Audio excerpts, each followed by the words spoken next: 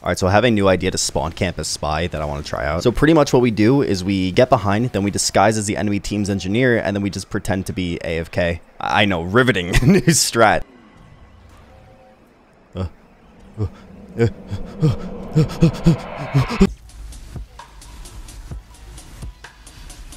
A rite of passage for anybody who makes TF2 videos in current year is discussing weapons and how they're either terrible, too good, or how they exist. Weapon reviews, as they're called, are one of the most common genres of TF2 videos. Some would probably say that weapon reviews have always seemed like a strange case. Like it or not, discussing items in a 15-year-old video game is a fun thing to do, and although people tend to call the idea formulaic and boring, I still really enjoy watching them.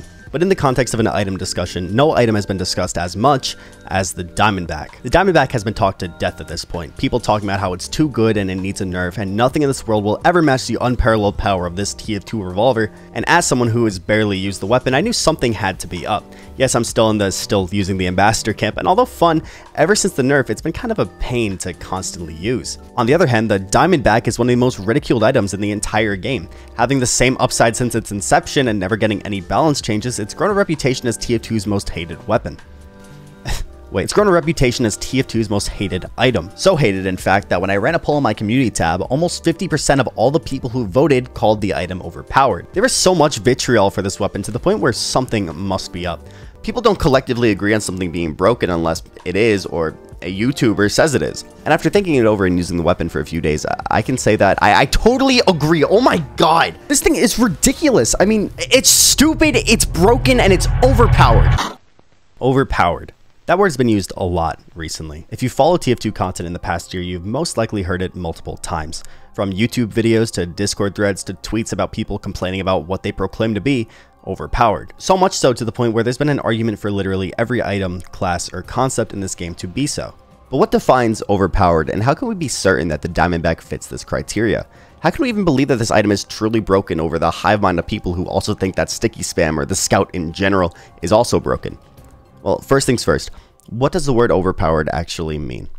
Overpowered in terms of games such as TF2 is defined as an item or a mechanic that is so strong it gives an unfair advantage against other players while not requiring much skill or practice to be viable. Look at items such as the Vaccinator, Scorched Shot, or upgrades like Explode on Impact and MVM, Wobbling, fucking Chamber, all of these things, although wildly different, have been generally accepted by the community at large to be too strong relative to anything related to it. There's also a common consensus that overpowered means risk versus reward, but the risk you're putting yourself in at times isn't dying, it's being completely useless. Look at Sniper, for example. Yeah, the reward can be outstanding if played well, but Pablo Fortnite 2012 isn't going to be doing much either. He may not be dying because he's so far away, but he's also not doing anything productive. He's just sitting there, dead weight. But the issue with the Diamondback isn't that it's overpowered on its own, it's the mechanics surrounding the item that draws controversy. Guaranteed crits. Guaranteed crits as a mechanic are kind of in a strange place. Generally speaking, this idea of stored crits akin to a crit hack makes it so that any 1v1 scenario can be pretty much cheesed if given the opportunity, but then again, the Kritzkrieg does it just fine. I don't see anybody complaining about that, so how can we define a good guaranteed crit?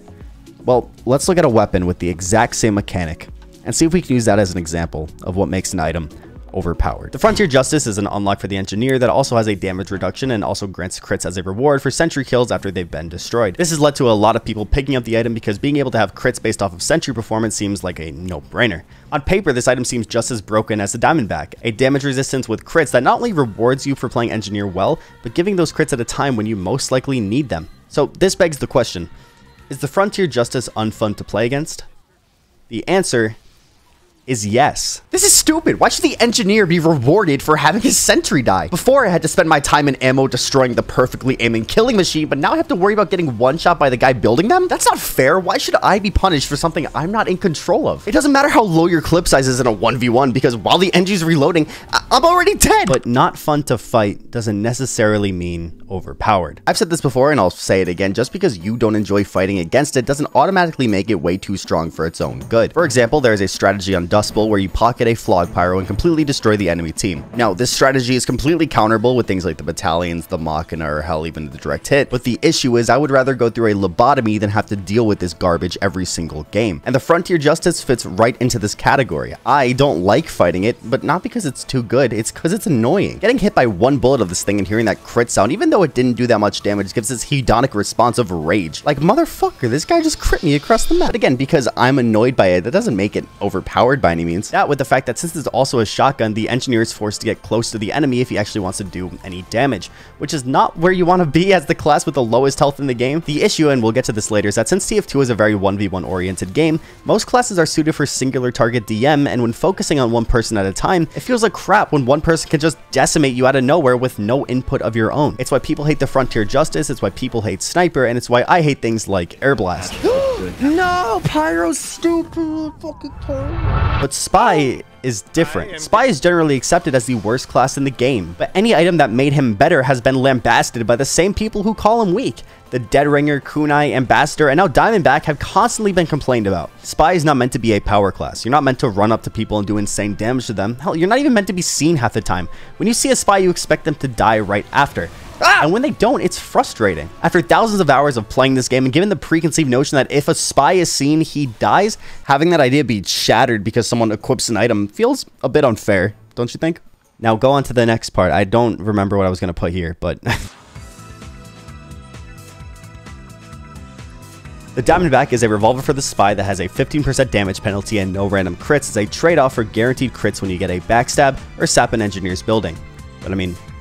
you already know that. You're not stupid. We've already established that this stored crits mechanic is not really the most fun to fight, but I want to harp on something I said earlier.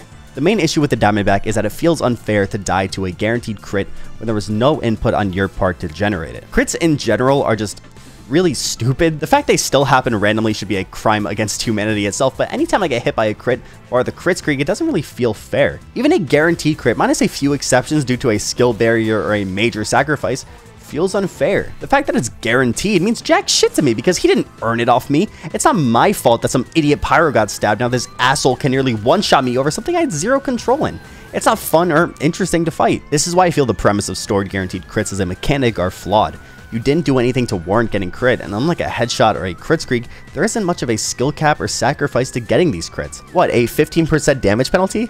That won't even be used? Going back to what we constitute as overpowered, the Diamondback has relatively no risk for the amount of reward you're able to achieve. Unlike the crit screen, which allows for zero defensive options, the Sniper, which forces you to be tunnel visioned and, you need some aim, or even the Frontier Justice, which reduces your clip by half, the Diamondback ends up being a best of both worlds option, allowing you to play insanely aggressive with almost zero repercussion. The worst thing that you can do is miss. And if you do, just sap another building. And unlike the Frontier Justice, which is a shotgun, the Diamondback is a one-bullet revolver. This means that no matter the case, no matter how far away, you will do full crit damage, 102 damage every shot. With one shot, you're able to kill, if not severely cripple, any class in the game. And then you could just shoot them again and most likely kill them. I mean, come on, is this really fair? Look at this clip. The medic sees me, I backstab the heavy before he can even turn around, and then I one-shot the medic because I stabbed the heavy before. Honestly, if I was that medic, I'd be pissed. This item makes you a more mobile sniper without any of the aim, precision, or practice that a sniper, or hell, even the Ambassador required, while effectively negating all the counters a Spy has. Pyros? Dead.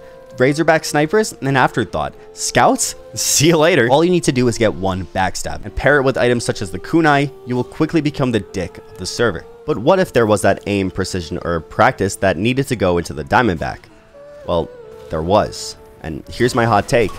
If that item was never nerfed, this would not be a discussion. Hear me out. Before Jungle Inferno, what did the typical Spy main use? The kunai, the Dead Ringer, and 90% of the time, the Ambassador. Sure, you can argue that the Diamondback was still OP, but if you were skilled enough, the Ambassador was able to be the strongest Spy revolver by far. Valve in 2018 probably saw how many people used the Ambassador over every Spy revolver and decided, hey, maybe 102 damage from anywhere seems a bit unfair. Nerf the Ambassador damage and didn't lay a finger on the Diamondback, which is funny because looking back, not a single person actually complained about the Ambassador. People only started complaining after Valve mentioned the nerf. This made it so the less skillful, more consistent critical hit revolver became the obvious best choice. Because of the honestly unwarranted Ambassador nerf and nothing being done to the Diamondback, it instantly became a direct upgrade to its predecessor. Most Spy mains switched, and now since the Diamondback is so commonly used, it's been thrown directly into the balanced spotlight. And look, that's not to say the Diamondback stats aren't dumb. They are, but it's just that nobody cared about it because no one was using it. And I'm of the firm belief that if the Ambassador stats were to be reverted, this issue would most likely go away. Another point for the Frontier Justice is that the Engineer's other primaries are great utilities that serve different purposes and can change up the Engineer's playstyle drastically. What does the Spy get? More cloak? Headshots that do less damage? That's bullshit. The reason why the Ambassador was so much fun because it rewarded a high skill ceiling, something that people tend to not enjoy anymore, I guess. The thing is, the Diamondback does the same thing, but unlike the Ambassador, it's so forgiving that it requires exponentially less skill than the Ambassador. I think most of the complaints on the Diamondback are more so people projecting their disdain of Valve's lack of consistency than the actual item. Because yeah, the stats are stupid, but it's pretty telling that almost every single thread, tweet, or video that I could find complaining about the Diamondback happened after Jungle Inferno. So why do people hate the Diamondback? Well, my reasoning is that it gives too much of a reward while other spy primaries have been nerfed for doing less. If Valve were to actually get up and nerf the Diamondback, or even better, unnerf the Ambassador, then this item's hate train would go away. Although controversial, the Diamondback lives among the ranks as another example of Valve's shit balancing. But honestly, the discussions about nerfing the Diamondback should more so be about unnerfing the Ambassador. Because why have a skill ceiling if people are going to cry nerf when you reach it? My name is Zenith. Thank you for watching.